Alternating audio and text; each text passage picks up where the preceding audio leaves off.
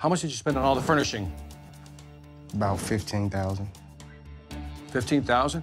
He wanted to refurnish this whole house, so he took out the loan from his retirement. You should never touch your 401k. If you don't pay it back within 90 days, that's a 10% fee on top of whatever you just borrowed. Well, now I know. I didn't really pay attention to it. Okay, so all the stuff that was bought was from that loan? Minus another loan for the TV downstairs. How much was it? 55. Are you kidding me?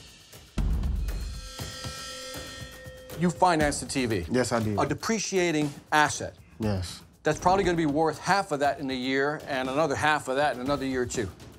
You have $20,500 in loans. Any credit card debt? $10,000 with the credit card. So you're $30,500 in debt. Plus your? 80 from student loans. So combined, you're over $110,000 in debt. Your combined monthly net income is $6,793. I mean, that's amazing. You guys are six figures, and you're struggling. What I want to talk to you about now is the credit card debt. So I got you down for 3 credit cards, Julian. So you got $5,000, $2,600, and $1,660.